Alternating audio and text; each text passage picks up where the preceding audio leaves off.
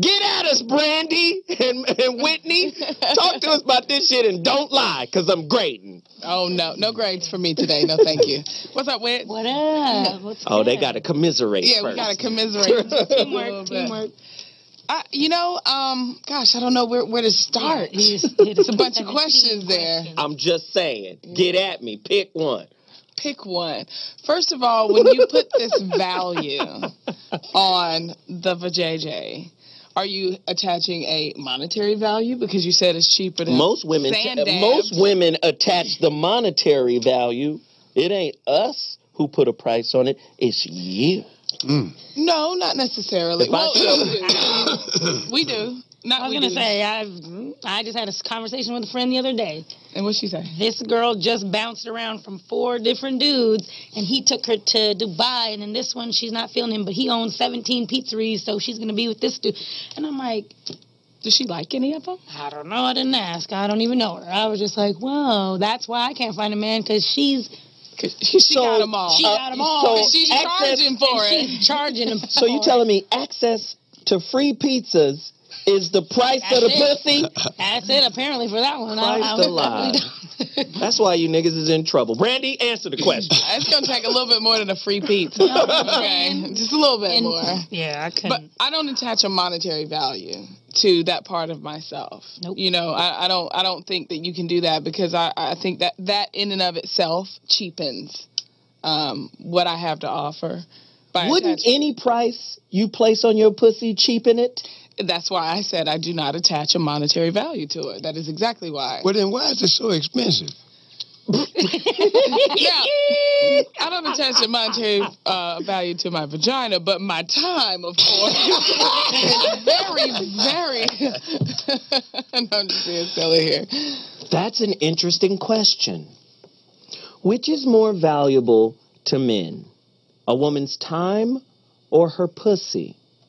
Because to me, a woman's time is just as worthless as her pussy. Hilarious. I just have to be honest. It's just as worthless if she's not working with something internally.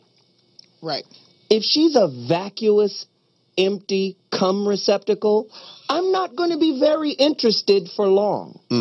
After I've cum dumped, I'm done. You have to have something more. And I think when you have something more internal, it increases the value of the pussy. I agree. Somebody speak on that. 323-965-1600. Get at me. Yeah, no, I mean, I think, we live in a modern society, obviously. Things have changed, and, of course, people are a lot freer about their sexuality, men and women, which I think is a good thing, because I think that women have been forced for so long to be repressed about our sexuality, and it has totally just disregarded the fact that we are sexual beings, too. We have needs. We get moody when we're not getting what we need, whether you want to admit it or not. I know I do. So it's nice that we live in a place where we can make decisions without being, well, at least in Western society, without being beheaded or whatever, for giving it up. However, I think that because of the sexual environment that we live in, it has kind of made it sort of cheap and easy. Do most women like to be choked? I don't know. That's personal. You got to ask on an individual basis. I'm asking you two individual women in this motherfucker now. Do you like it? Yeah, a little bit. Yeah. I'm gonna say it's cool. When was the last time either one of you had an orgasm? I'm not at liberty to discuss it. Never mind. Go ahead, Whitney. Fuck it then. Whitney's ass. Go ahead. It's been a couple years. What? Like a real one? Like a real one. Like a real one. Because I think I need to be mentally stimulated, probably more like... We're going to give Whitney it's been a default B- to start the show. Thank you, Whitney. She gets an for the truth. For that. Just for the truth. Why do you get a higher grade for not having an orgasm? You get it. If she gets the high grade for telling the truth. Oh, okay. Your punk ass starts off with an F minus. I didn't lie. I just think, hello, okay, so again, I come from a background where, I'm sorry, but I wasn't taught that it was okay for me to just discuss my specific sexuality. You was just talking about the new age woman and the free sexuality. Specific. What you want to do? 1 foot in tradition and 1 foot in modern time? You got it. Well, then that's why you're confused. Talk about that pussy. I'm not confused at all. I'm not confused at all, and I am not about to make my very specific individual vagina. I think that is one of the things that has taken away that ladiness of it all. Okay, I'm not going to sit here and tell you about what happens in my bedroom just because you demanded that I tell you. That's my business. And mine is me. I'm telling y'all so you can learn and figure it out. How about it? Figure it out. Now she just said something really important, and it ties to one of your earlier questions, and that is figuring it out. A brother named Joe Williams did a song many years ago. Said, "My baby ain't no jockey, but she sure taught me how to ride." Now, the reason that's important is sometimes you got to admit, we don't know what we need to know. And if you're a real man, you don't want to stay in the dark because it's just a matter of time before things fall apart. So what is it that men are missing in terms of the ultimate satisfaction of a woman? Yes. But I think we need to tell them, they can't read us. That's why I'm very open and talk about it, because let's do this, and that way. If it's not, you know what I mean? Go ahead, Whitney. I feel like dudes, this might be wrong, but I feel like dudes always are satisfied when it comes to sex, but women... It don't take much for us. It doesn't take that much. Y'all can, I don't, whatever, but... You slide right up into that little... You're good. Right up into that little pastrami wallet, and it's over. Y'all can slide into the thigh fold. Okay, it's just, It's all good. Huh? But now dudes think... Sweaty. Guys, I feel like, are greedy, selfish. They just come in, do their thing, and they're out. And you're like, what just happened? This wasted my time. Now you have 2 bills. I'm gonna send you 2 invoices. You wasted my time and my, whatever. I didn't get satisfied. So talking about it to me is the only way to try to... It's liberating, right? No, absolutely. Yep. In the context of you're in a situation with if you're in a situation with, what are you laughing at? Somebody said 5.5 pumps count if you like. Hilarious. Funny. No, I think it on a private level, when you're with your lover or boyfriend, husband, whatever it is that you're with at this time, you guys should definitely be open to talk about. I'm not saying that I'm so repressed that I'm not going to talk about sex. I'm just saying that I'm not... You're just saying you're repressed a little bit. Got it. No, I'm not. I'm saying that I'm not broadcasting the last time I had an orgasm on radio that's going to be on the internet and YouTube that my aunt, my mom, and everybody else is listening to. They're going to call you and figure out how you pulled it off. Yeah. They're going to ask for directions. Where's the GPS to that nut? Listen. I believe that I probably came from a long line of cartographers. What is that? Go deeper. No, y'all figure that one out. See, that's the thing. What kind of mystery? We're trying to solve some of these riddles today. We want answers. Answer this question. I'm going to ask you this question then. Just tell me, because this has been my observation, maybe Bobby's as well. Why is it that women tend to give the bad guy a little more leeway in terms of her, standards and beliefs about it? I mean, why does it seem like the good guy always, gets, he has to struggle more? He gets the kiss on the lip. I mean, the cheek. On the cheek, right here. Okay. I think that is because she's probably trying to build something real with the good guy, so she doesn't want the good guy to look at her as some cum guzzling, whatever you said earlier. But it's okay for the bad guy to see her that way. But she's not looking at him like, I'm going to have children with this weirdo and do this, that, and the other. She's probably looking at him like, this is going to handle my itch real quick. And then I'm going to take my time with good guy because I want him to value me and my vagina and all that, see that I can hold down the household. And I just think it's a lie. Build something real. I think it's a lie. No, I don't think it's a lie, and I'm going to tell you why. I agree with Whitney on that. That is one of the reasons. And it's like this. Just like I said, women have needs too. And just like y'all might have something over here with somebody that's really special, y'all might go get that cheap and easy meat too. And sometimes a girl can have a thrill from going out and just hooking up with that dude that she knows he ain't about nothing, but he's going to smack it up, flip it, and rub it down. And he's probably going to be more exciting about it. He's probably going to be more aggressive about getting it, which is also inherently exciting to most women. Like, there's a ton of reasons why the bad guys get it and the good guys don't. Because the good guy asks for a kiss on the cheek. And quite honestly, there's times when a woman doesn't want it. Okay, Brandy. No, that's not. That they called you Brandy Broken Records. That's what they called but look, okay, this is coming from somebody who's called himself a wet hairy bush. So dude, is that is? Yeah. I've asked men. Look, I'm tapping into the men's side of the same question. Men do the same. I've asked like married men or men who have been in committed relationships who have cheated. Why did you do it? I was bored. I wanted something to like. So why even have that if you can go get 6 of these little, 99-cent value meals real quick? Why do it? Again, I think it just goes back to, I see it as a lie. Why do you think it's a lie? Because I think women put on airs and become pretentious with all of the, so she can make the dude she wants to want her, right? To be like, oh, that's a good woman. That's what she But has to in do. reality, she really wants what she has with the bad boy.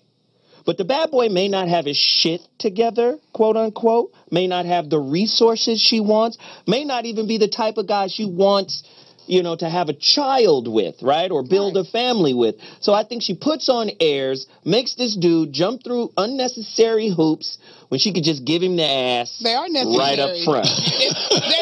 They are necessary because apparently it's a learning experience. If he has to jump through them to get to it, then so is the lady persona a lie? 323-965-1600. You guys have been lying for many years. We're going to bring in a real woman to speak the truth. Veronica, the author of BlackMastery.com. Hi, Veronica. Heavy Science. I want you ladies. Hold on, Professor Conway. I want I have to instruct the ladies here. I want you guys to take out your pens and pads and take some notes. Veronica, please help us through the quagmire of this conversation. Okay. There's a couple of things. First of all, I want to address this issue about why women respond to the bad boys. Please. See, he's wild. Learning. And he's usually running a lot more natural masculine energy than the good guy is. The good guys are usually a little bit more repressed. And I'm trying to learn something. And so she automatically responds to his firepower that he carries in his genitals, even if she's not willing to admit it. So women respond with their bodies. They try to make decisions with their minds and their logic, but really they respond with their bodies. And so if a man is carrying a lot of firepower, she can't help but respond to that. She can't help but get wet. She can't help but be magnetized to that. So that's the first thing. Yeah, wet it up. I'm sorry. And most bad boys, why are they bad? That means that they are not accepting the limitations that society says is real. They're wild. Mm-hmm. And a woman is going to respond to that, just unconsciously, subconsciously. In terms of most men, I think men know very, very, very little about sexuality. They love to have it, and they love to offer it, but most women aren't that crazy about the sex that men are offering. Give us a couple of examples of what men think they know, but really don't and should know. Like, what is the one thing a man should know about really pleasing his woman off top, right out the gate? Well, off the gate, off the top of my head, it's just she's not a microwave. She's a crock pot. And so everything that men know about modern sexuality, where are you actually getting your sexual education from? If it's from porn, then what does porn teach you? It's all about friction, and it's all about how you show up as Superman and you just pound her really good. Yeah. None of that has anything to do with the reality of how a woman functions. Brandy disagrees. Brandy thinks that pussy women need to get beat up. more time. They need more patience. They are a vast universe of feeling and emotion and sensitivity, and most men are missing it because they're so busy with the pump, 5.5 pumps or whatever that is. Wow. And so the way that you know this, I mean, I feel so, my heart breaks for what Whitney just said. We have this beautiful young woman who hasn't had an orgasm in a few years. What does that mean? That means that the men that she's engaging with, the men that many women are engaging with, have no idea how to do that.